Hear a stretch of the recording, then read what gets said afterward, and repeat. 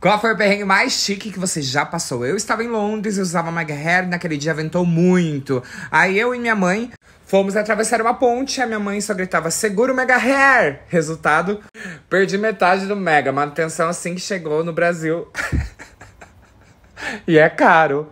Eu estava na Bahia e fui almoçar. Depois começou a me dar dor de barriga. Eu estava longe do hotel e tive que correr e achar um banheiro. Fui curiar a feira de São Joaquim. Era um banheiro público que tinha que pagar R$ 1 xixi e R$ 2 cocô.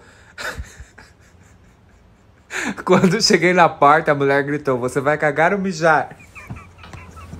Quis enfiar a cara no buraco. Falei que era xixi e ela dava o papel. Tive que dar uma aliviadinha e aproveitar o máximo do papel. Depois corri, fui em outro lugar, tive que pagar R$ 5 e a porta ainda tava quebrada, sem tranca. Como não aguentava mais a dor de barriga, só deixei acontecer.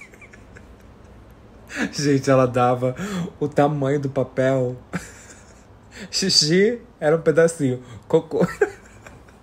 Meu cartão de crédito não passava em Paris, eu não sabia falar nem francês e muito menos inglês. Luta. Mas lá em Paris. A esteira rolante do aeroporto de Roma engoliu a barra da minha calça pantalona e eu caí. Em Roma, gente, chiquérrimo.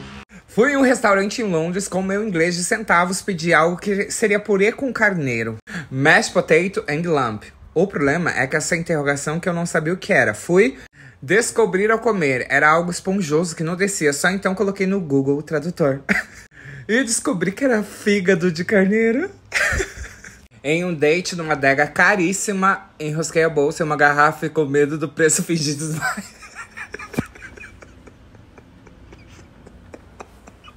Eu super faria isso, gente. Quebrou aqui, mas...